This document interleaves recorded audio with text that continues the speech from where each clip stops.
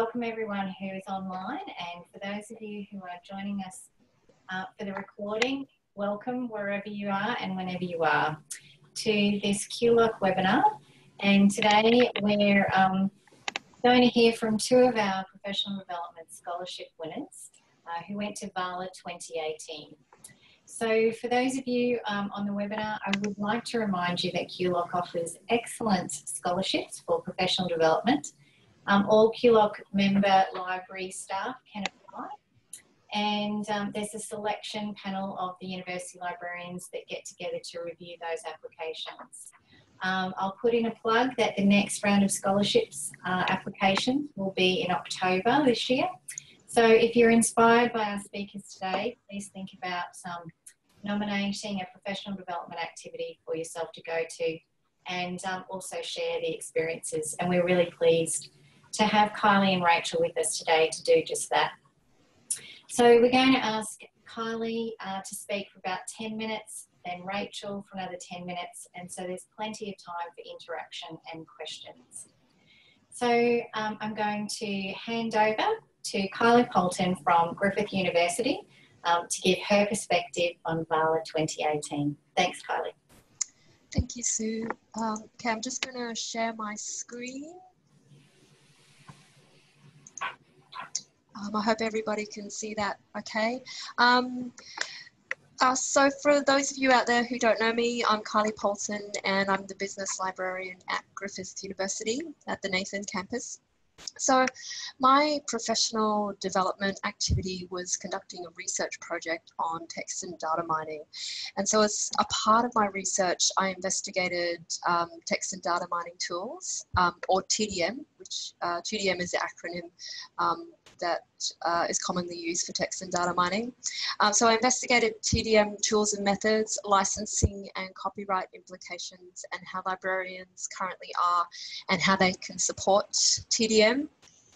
Also, as a part of my research, I devised a conceptual framework for how libraries can leverage from existing service strengths to support TDM research.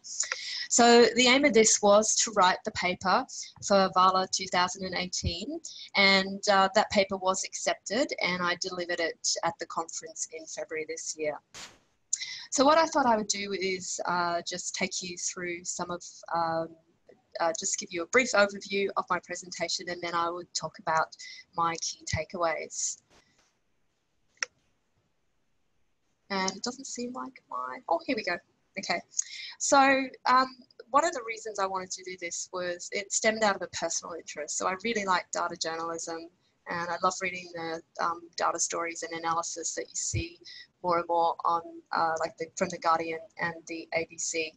And I noticed that academic research was starting to use these techniques. And this is an example here that was in the conversation and they got reported in the wider media.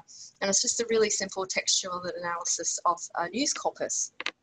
So I thought as librarians, we are the gatekeepers to all, vast amounts of information and resources.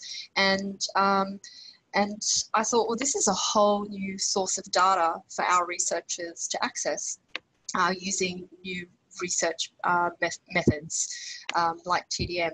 So, the scholarship, the Peate scholarship gave me a great opportunity to explore something that I was really interested in, and it allowed me to filter the knowledge that I gained through doing the research and the ideas that I came up with into something that could be introduced into library practice. So in my presentation, in my presentation, I argued that there were two reasons why librarians should care about supporting TDM. So the first argument was that we spend tremendous amounts of money on purchasing access to resources, and that's predominantly electronic resources. And considering all that money that we pay for this access, we should be able to assume that our users could access that to mine using computational techniques, but that turned out not to be the case. And the other thing that I argued with that we should be viewing our collections as data. And as it turned out at VALA, the collection as data turned out to be a bit of a buzz phrase, especially in the GLAM sector. So I was really glad that I was able to plug into that idea as well. But whether you're in the GLAM sector or in an academic library, I still think that if we view our collections as data, our researchers should be able to mine, visualize, map and analyze our collections using computational techniques. Sorry, I keep going backwards. So this is a conceptual model that I developed based around basic steps in a TDM research methodology. And I examined how support services that are commonly found in academic libraries could support TDM. And I also placed this into the bigger context of data management and open scholarship, because without those two things, it's very difficult to conduct TDM research. And then I concluded by talking about how librarians might overcome the skills gap that we may have and how we can specifically support TDM.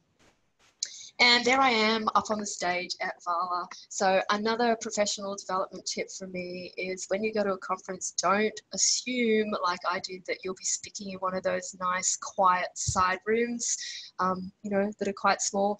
No, I got to speak on the main stage. So that was a bit of a shock. But anyway, it happened and I got through. Okay, so first of all, some of the key professional takeaways from this professional development experience was that I learnt that having the opportunity to conduct practitioner research is a great way to underpin strategic and operational directions in libraries. And by immersing in the current literature and knowledge and focusing on and developing ideas, concepts and frameworks, librarians can create services based on best practice and evidence. And it also gave me the opportunity to explore how libraries and services such as e-research can interact and collaborate to develop new and innovative services. Key personal takeaways. Some of the things that I learnt personally was how to conduct and write a literature review. So in my work with researchers, I'm always talking to them about literature reviews, but this was a matter of putting theory into practice. And I found that it's helped me enormously when I'm working with HDR candidates and talking to them about literature reviews. I've written a journal article and a conference paper before, but this was my first solo effort.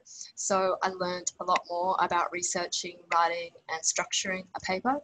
I also learnt about dealing with peer reviewer feedback.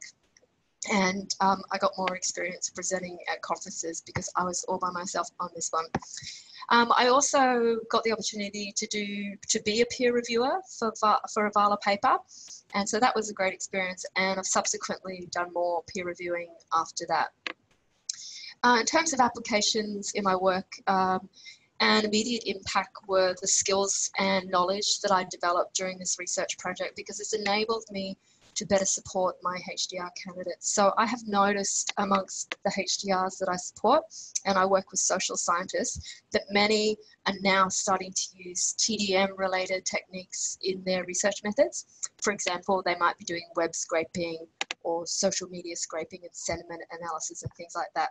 So I'm able to engage with them on these topics, advise them on tools and methods, and I could refer them to other support services where they will need to learn those very specialized skills that they need. In terms of applications for my library, I think my research and the conceptual framework that I developed can help my library design support services, not only for TDM, but for related digital scholarship services as well. And having the knowledge that I gained through this research project has certainly helped when I was recently involved in reviewing our research services. And in terms, broader terms, application for QULOC, one of the issues that I discovered in my research was there's legal uncertainty that researchers in Australia face when they want to conduct TDM research. So at present, they need to rely on licensing conditions imposed by publishers. So I think QULOC can be a leader in the discussions and campaigning for fair dealing exceptions for TDM. So just to finish up, if you've got a passion for something that's related to your library work and you want to explore it more, you want to have the opportunity to do this, then maybe applying and receiving one of these professional development scholarships is a great way to start and get the opportunity to do that. And that's it from me. Thank you.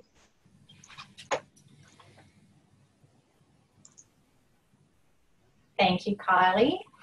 That was a great summary, and well done on presenting on the big stage.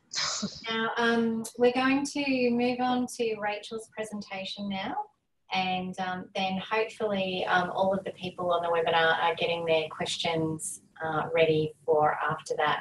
So I'd like to introduce Rachel Peate, Faculty Librarian here at the lovely Bond University Library. Hi everyone, I'm just going to work out how to share this screen. Might be a moment.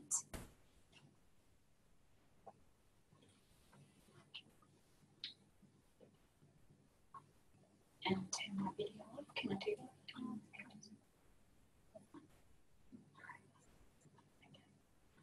All right. I was hoping to turn the camera off, but anyway, here goes.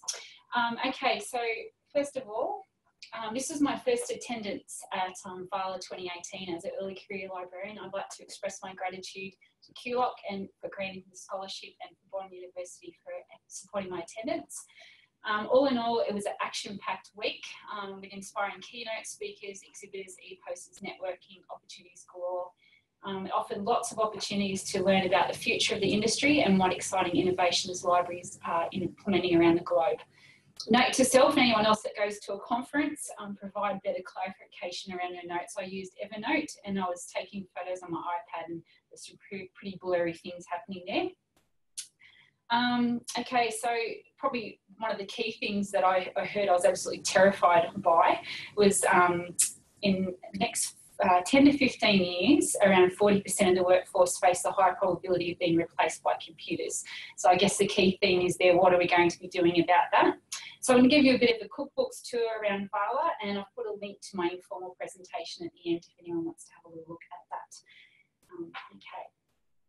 So key professional takeaways. So David Lee King reminds us that our job is to make connections and not to lose our human connection. And if we're going to take the self-serve option, look at where we can connect with people.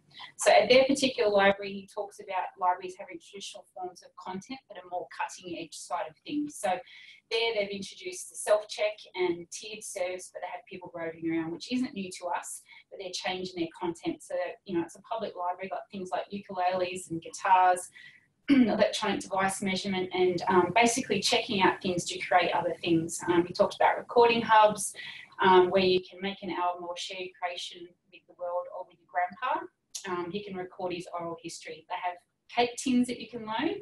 And let's face it, who really needs a Spider-Man cake tin for more than 1 year, unless you're like my child who dressed as Spider-Man for 2 years of his life. In that case, you need it for more than 2 years. They have vegetable seed loans, but people still want books, and the content is changing. We need to think about the content in different ways. Other notable things was digital preservation. They were talking the University of Melbourne, that it isn't a project or workflow, it's a new lifestyle we must adopt by necessity. So Uni of Melbourne is investigating projects for long-term data curation, looking at their preservation strategy from 2015 to 25, and they're looking at how to access digital materials in the next 50 years, like into the future. So it doesn't cease to amaze me how resourceful and innovative we are in library land, and it's a new lifestyle that we must adopt, as I said, by necessity. So Elise Edmonds from the State Library of New South Wales talked about crowdsourcing, and so that's using people power to do some really amazing things. And they actually transcribed World War I diaries, and I just thought that was amazing what they'd done there. So that it was a whole crowdsourcing actual project. And she said here, once the diaries began to be transcribed, significant items identified, unique voices began themselves to be heard. The diaries reflect the diversity of those who serve, laconic, humorous, and filled with description of adventures in Cairo and London. And, you know, it just goes on. It's so good, but they write about homesickness, some of the horrors of war and conditions in the trenches, and some are more prosaic and write about their horse and what they cook for breakfast. So it'd be amazing to be part of something like that. I thought that was really cool. And there's lots of other ones there were, like Joseph Banks turned Scribathon, where people could come in and actually do that. So I think it'd be amazing to be part of something like that. Key personal takeaways. So I'll just go on to that bit there. So Rose Holly was the winner of the Robert D. Williamson Award. And, you know, you've probably all heard of her for the amazing things that she has done with Trove. But his wife, Mrs. Williamson, got up and presented the award to Rose. And this really struck me. The quote was, "Everyone in his or her lifetime needs to put back into the community or the workshop or the home more than what they take out. Otherwise, we would have a bankrupt society." And that really spoke to me. And I think particularly what stood out from the conference is that libraries have always given back. And now we're using technologies to give back on a global level through digital humanities projects like the ones I've mentioned, from using robots to teach digital literacy in disadvantaged communities, using virtual reality like Sarah Howard has from QUT with her colleagues, using virtual reality, transforming teaching, and providing opportunities to engage with students. And of course, Kylie Poulton from Griffith, who is doing amazing things with data mining I will never expect to understand. So, day-to-day work, how is this going to impact me? So one bit that I was going to mention, and I've lost my little note here, is talking about the e-books.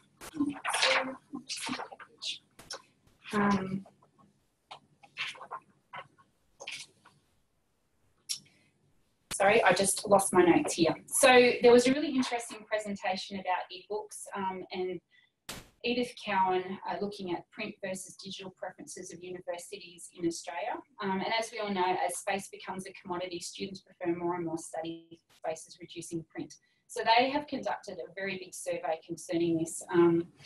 So they've looked at the reading preferences and behaviours of university students at ECU, and they have a strong preference for reading in print due to eye-strain, tactile features, better focus and ability to highlight and take notes. And they appreciate the accessibility of the e-book, but they still prefer print. So based on that, there was another global scale survey done that looked at over in 21 countries, over 10,000 students have indicated that most students acknowledge that print works best for learning, and they still prefer reading their academic text in print format. So I guess the key questions that have come out of that is what we're going to do to assist, because as we know, we are going to e-book preferred. So are we looking at things like, will training improve usability and satisfaction, and do students know how to use it, or do they even want to? And this is the key questions she's actually put to us from Edith Cowan. Is it our job to make students job ready with digital capability of using eVersion and knowing about digital resources and how to use them? And something interesting I thought was loan periods, should they be the same as a physical ebook? Another thing that I got out of the day-to-day work was Catherine Greenhill was talking about when we're doing projects that we don't always know what to do with failure. So, you know, we get to the end and go, oh no, you know, we didn't do this so well, what are we going to do now? But she suggests, don't wait until the end, evaluate what we're doing in the middle and then adjust as necessary before we go charging ahead. So I think that's a really good tip. Applications in my library. So I had lots of fun going around to all the different vendors, but I went and had a chat with a very friendly Belinda rep there, and I came home armed with the idea of approaching Gold Coast Council regarding a collaboration with them. And so my manager, Sue Hutley, introduced me to Amy Warduck from Gold Coast Council, and they're actually coming to the uni in a couple of weeks, and they're going to be using Belinda with our second language students, and you know, they can join up the library that day and actually come away with some English language resources. So it's using our students and their resources. So I'm sure a few more things will pop up in the future that from attending VALA, but watch this space. All I was going to say with applications in QULOC, as I mentioned, print versus digital preferences of uni students.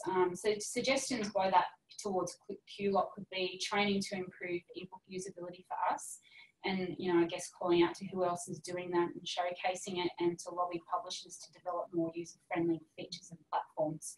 That might be a cool initiative, but that certainly could be ours as well, so I found that very interesting. And so I'll just put a link to my informal report back, and it's not me talking, so I won't be as nervous, and there's lots of cool pictures, so feel free to have a look at that. And thanks for listening. Okay. Well, thank you to Rachel and to Kylie.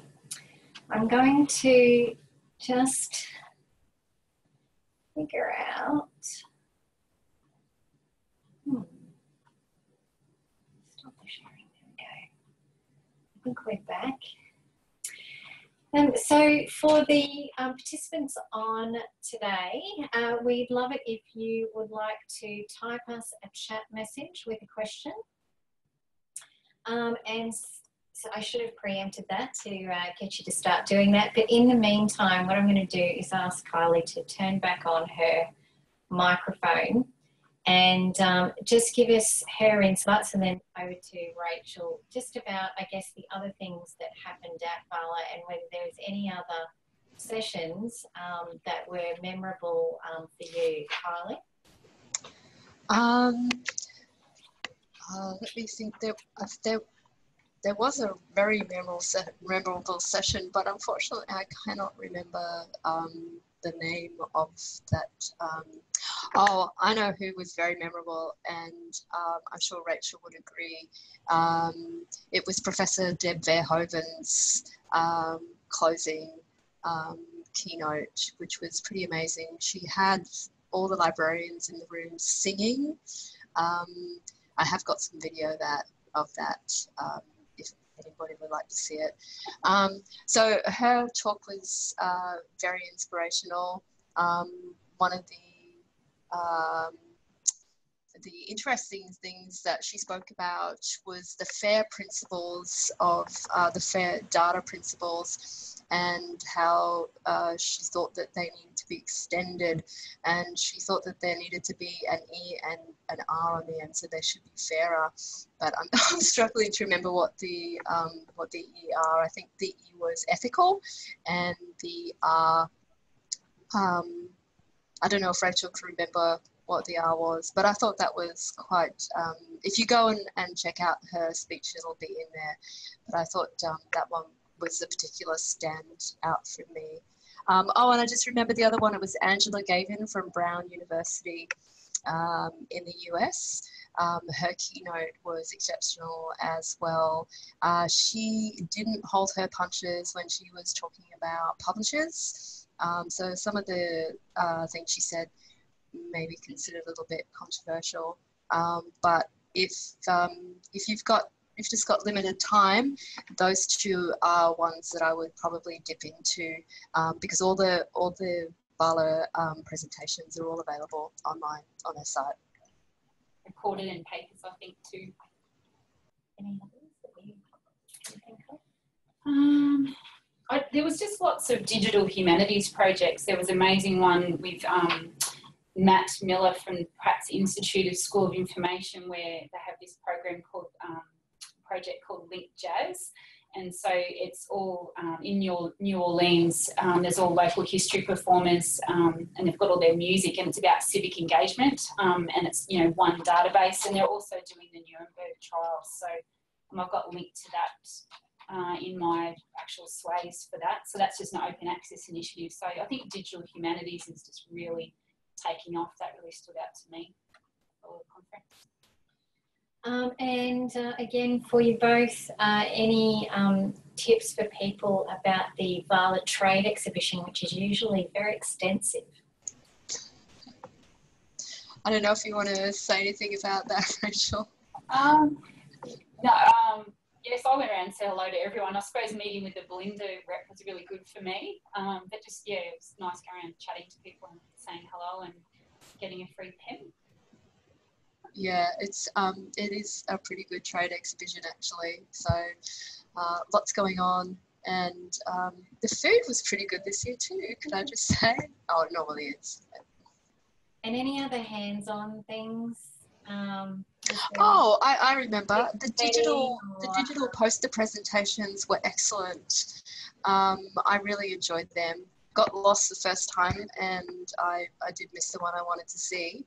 But if you can grab your lunch And then they've scheduled talks near the posters, so you can grab your lunch and go and hear a poster presentation.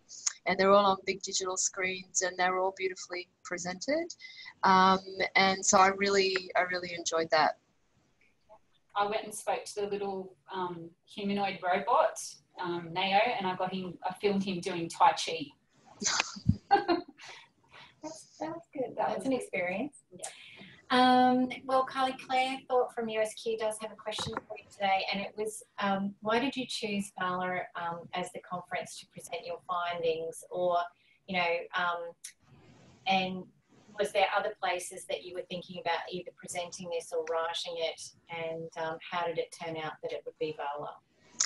Well, I guess the first reason I chose VALA was because in my mind it was a very high profile conference to attend, and also because it had it's asked for papers about, you know, technology and technology related things for libraries. So I thought that it would be a really good fit for VALA. Because I have, with my colleague Julie Tui, we did submit an abstract to VALA, the previous VALA, and we actually got rejected from that. And so I wasn't sure if I was going to make it in this time. And so my plan was, if I didn't make VALA, I would maybe try for the e-research conference. But I was lucky to get into VALA. And the other positive is that was in Melbourne, so I got to go down there. Yes, all good things. And a sub-question to that, how did your experience of the conference differ being a speaker rather than just an attendee? That's a really good question. Yeah, it is a lot different. I guess you're in a totally different headspace. The last conference I spoke at, it was the ALIA one with Julie Tui, and we were the last session on the last day, so we had to spend the entire 3 days worrying about a presentation. So this was a little bit easier because I was on the second day, and I guess until you get over your presentation, you can't really escape the nerves of it.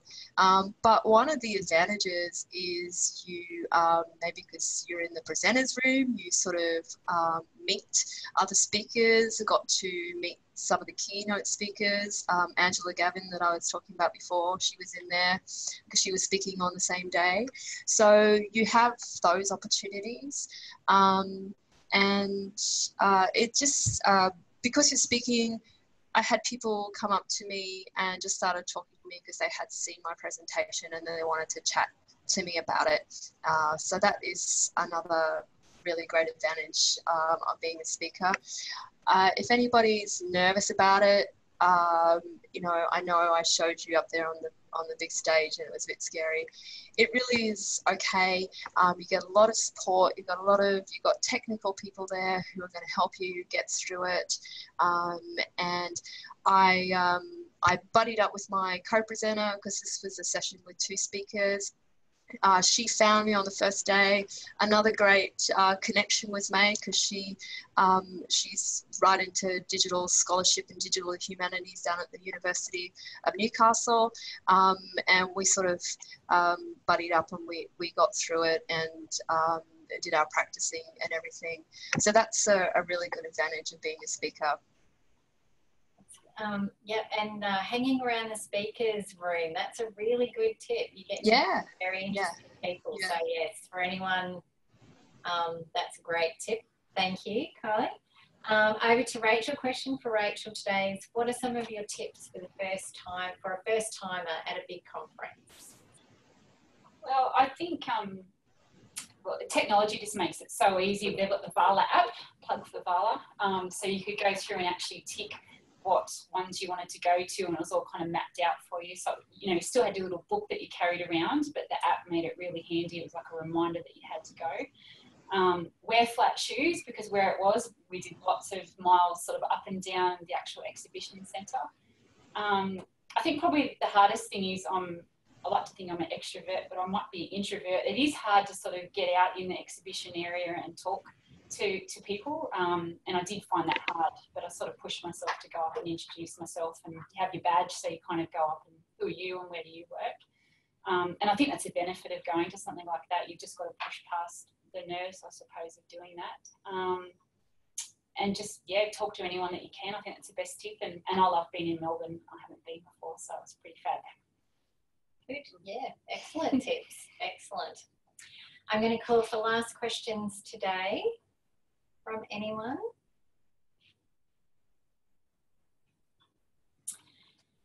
Well, we're going to let everyone go off for their afternoon cup of tea to reflect on and perhaps check up on their VALA presentations. We'll also be making this obviously available, this presentation and the links to Rachel's Sway. We're obviously going to go out and check out Kylie's presentation and paper. We look forward to reading that. I'd like to thank both of you very much for sharing your experiences, but also really just to be brave enough to apply for a scholarship and I guess make the time to undertake a presentation, do all of the reflections, and I think probably both of you would say that it's absolutely worth it. So yes, absolutely. So thank you very much to the both of you. Thanks for those of you who have joined us today. A special thanks for Rachel Harrison, our QULOC Executive Officer, for all of her background work, which she does effortlessly. Thank you so much, Rachel. To the University Librarians Committee who support these scholarships, we also say thank you to them and the selection committee. And we look forward to more of these webinars. We've got another one in June for our other scholarship winners, so please join us for those webinars and more details on the QULOC site. So have a great afternoon, everyone, and we look forward to hearing about your conference experiences wherever they may be. Bye, everyone. Bye.